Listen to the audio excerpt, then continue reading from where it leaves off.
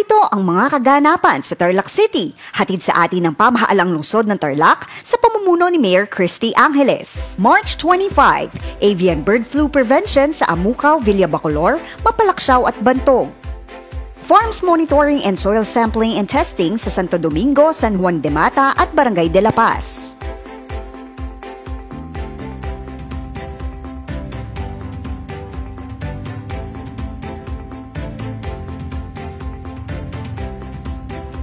Inspection and monitoring of concreting works sa Kutkut at Barasbaras.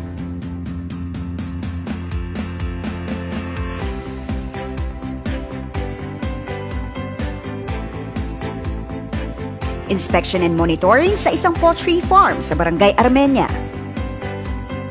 March 25, Tarlac City Talakayan with Mayor Cristy and Councilor Weng Quiros.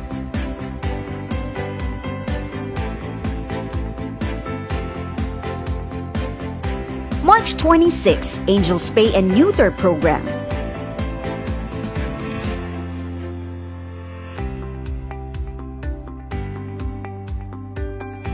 March 28, Kasalang Bayan.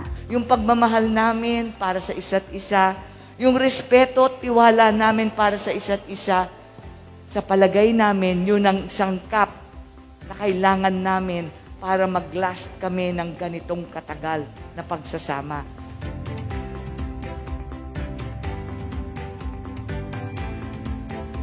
Centenarian Award. March 29, Rabies Awareness, Food Safety and Antimicrobial Resistance Seminar. March 29, Inspection of Drainage Canals and Local Road Concreting sa Barangay San Miguel.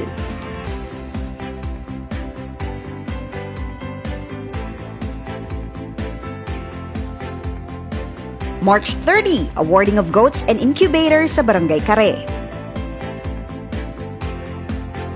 PCPI Distribution of Indemnity Checks for Affected Farmers.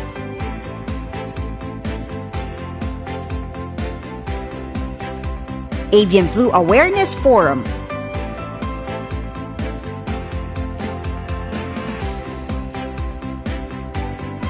Amukaw Seed Growers Agro-Industrial Co-op Coordination Meeting.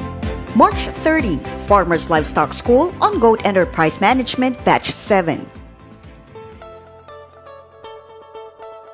Regular activities of the City Government of Tarlac. Flag Raising Ceremony. I am appealing for forgiveness, healing. Kasi nobody's perfect. Hindi naman puro tayo dahil lang ito ang sinuport nating kandidato.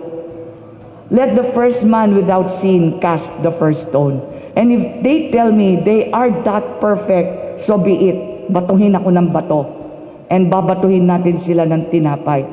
But siguro, when you're fighting for something good, dadaan talaga sa matinding pagsubok. Dadaan talaga sa maraming trials. To everyone, I am appealing for sobriety, for unity. Let us move on. Let us not allow the national election affect us. And from where Mayor Cristy is standing, respeto lamang po ang pakiusap ko. Everybody is entitled to your own choice, to your own opinion, to your choice of candidates. But at the end of the day, we all want one thing. That is progress for the city, progress for our country, unity for our country. Pediatric vaccination.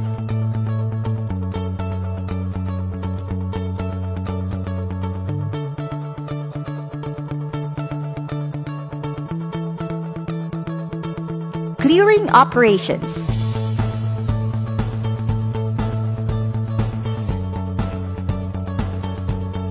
Regular disinfection.